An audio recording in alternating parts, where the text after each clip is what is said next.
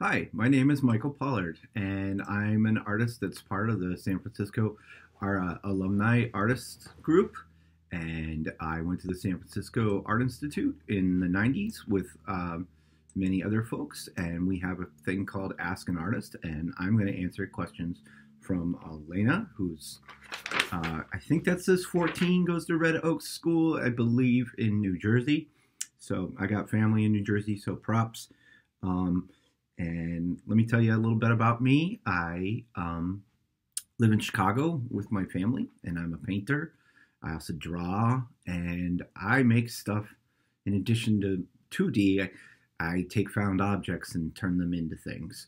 So the first question was, if I was a digital artist, would I know what a good app to use to make art with? I don't, but my suggestion is to find something that's free and simple, so you can not only get your feet wet, but not also buy something that, maybe it won't turn out the way you like it to. A lot of times computers already have a simple program on there, or your school might have one too, so be sure to check with them. So the next question, where did I lost my questions here. Hang on one sec.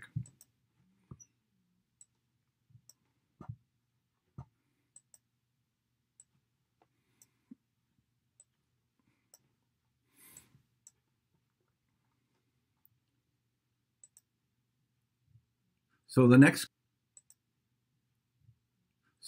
question is, when you were a kid, what did you draw? Comics, manga, animation, dinosaurs. When I was a kid, I drew a lot of superheroes. Batman, for example.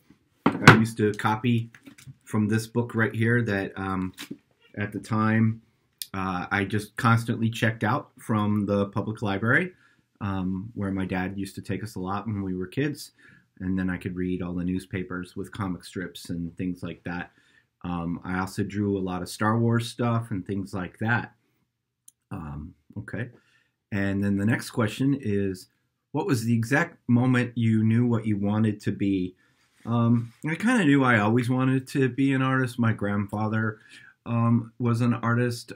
He focused on desert scenes. He lived in Arizona, and we call him the Bob Ross of cactuses.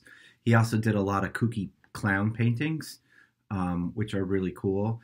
And between that and my love for comic books and cartoons, I kind of fell into really wanting to be an artist.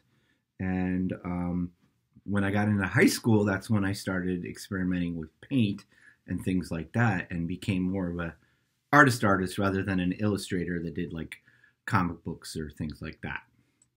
So the next question is if I doodle in class, and the answer is absolutely, and I still do it today. I take the CTA, which is the elevated train to work, and I draw on my way to the train, and I do it in all my meetings at work.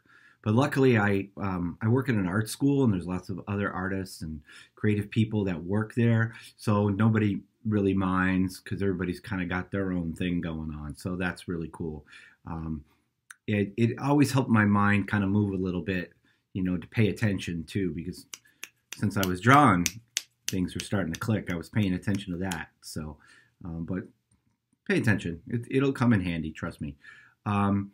What markers and do I use? I like Sharpies, which are the pretty standard kind of things, big, black, bold outlines, like my favorite artist, Keith Haring, or one of my favorite artists.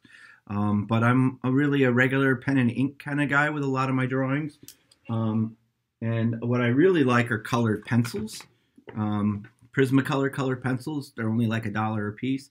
But these are some really nice markers that I've found, which are Faber-Castells, and they're only like a buck or two. And the last question is, do you get any inspiration or a cartoon or a TV show? And the answer to that is, oh yeah. I still watch cartoons every day.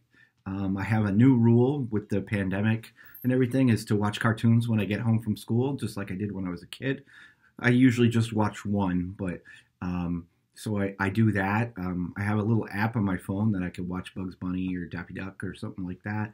And then my son is 10, and he's really into comics and cartoons and things like that too.